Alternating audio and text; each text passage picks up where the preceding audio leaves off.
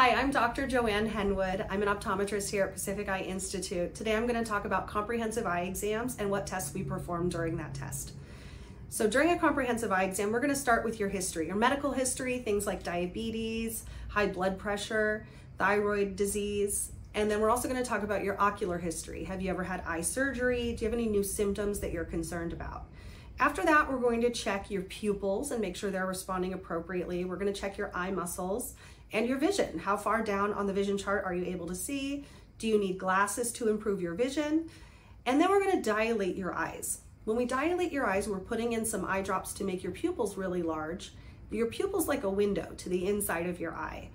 Opening that window allows us to check the health of the tissue on the inside of the eye. And we're checking for all kinds of diseases like glaucoma, macular degeneration, and cataracts.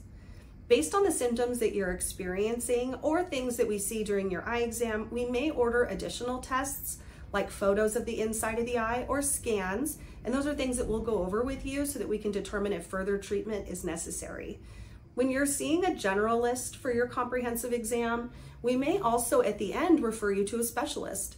For example, if you have a problem with keeping your eyes open wide or you feel as though your eyelids are droopy, we may send you to an oculoplastic specialist.